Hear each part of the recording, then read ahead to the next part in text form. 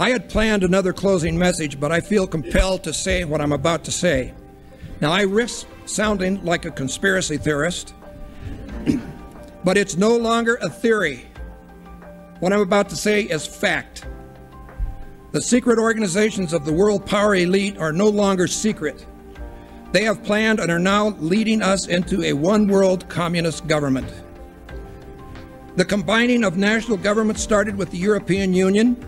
That union started with trade agreements, then a common currency, the euro, and now a European Parliament that is feverishly passing laws that override the laws of the member nations. A constitution was drafted but rejected by a few of those nations, but never mind. They implemented it anyway. Now it's North America's turn. We will have a new currency and a new constitution modeled on the Soviet Union's constitution. Our rights will not be inalienable, but they will be granted by government who can also take them away. These plans are not secret any longer. Huge amounts of property will be taken in the name of free trade, peace, and security. You will not be able to move about freely. This is terrorism of the most worst kind, brought on you by our own government.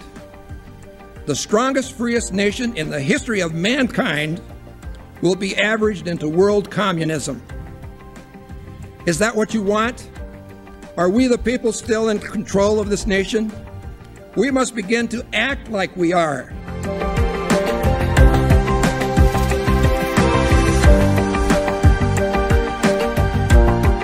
Today is the first full day of the New World Order. Outdoor gatherings are limited to 2 people.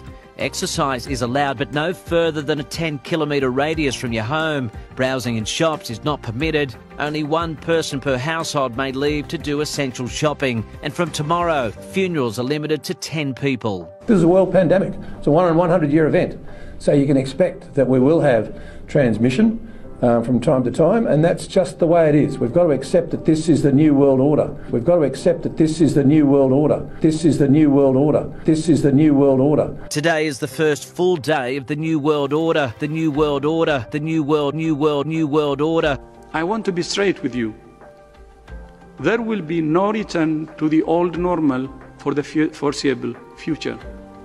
I repeat, there will be no return to the old normal for the foreseeable future. So people assume we are just going back to the good old world which we had, and everything will be normal again in how we are used to normal, in the old fashion.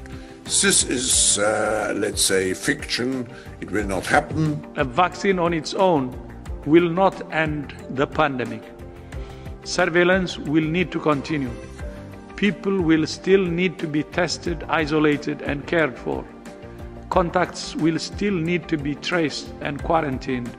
Communities will still need to be engaged. It is a big idea, a new world order. We can find meaning and reward by serving some higher purpose than ourselves. A shining purpose, the illumination of 1,000 points of light. Lead in shaping a new world order for the 21st century.